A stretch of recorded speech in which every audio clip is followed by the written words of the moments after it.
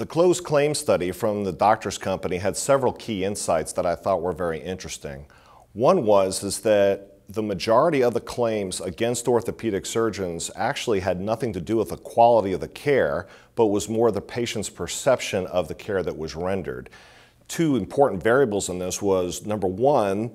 that the patient's expectations were somehow not met by the orthopedic surgeon, and the second cause was that the patient sued the orthopedic surgeon for known complications from the procedures that the orthopedic surgeon performed.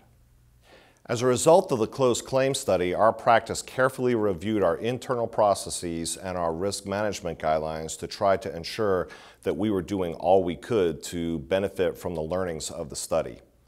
Resurgens Orthopaedics is a very large orthopedic practice in Metro Atlanta with 96 orthopedic surgeons and physiatrists, around 50 mid-level providers, and we cover 21 sites across the city.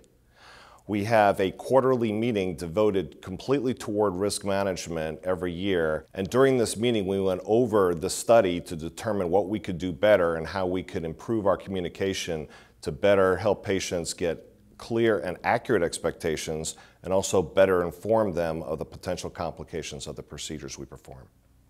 One of the things that we decided to do as a practice was to leverage the benefit and the power of our electronic health records, both in the office and in the hospital setting.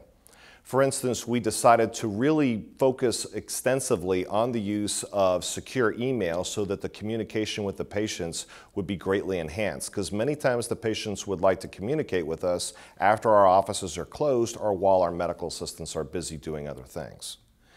The EHR can also be a very effective tool to pass good patient education out so that they can learn better about the complications of the procedures we perform and also get better expectations about what we can provide.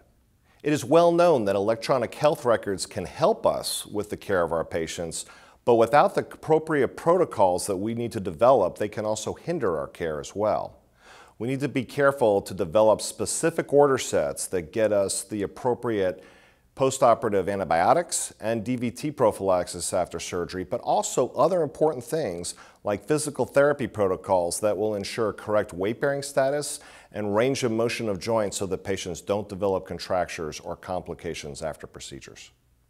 At Resurgens Orthopaedics, we focus extensively on patient safety and risk management. However, after reviewing the closed claim study, we made some important changes to our practice to try to reduce our risk and provide better care to our patients.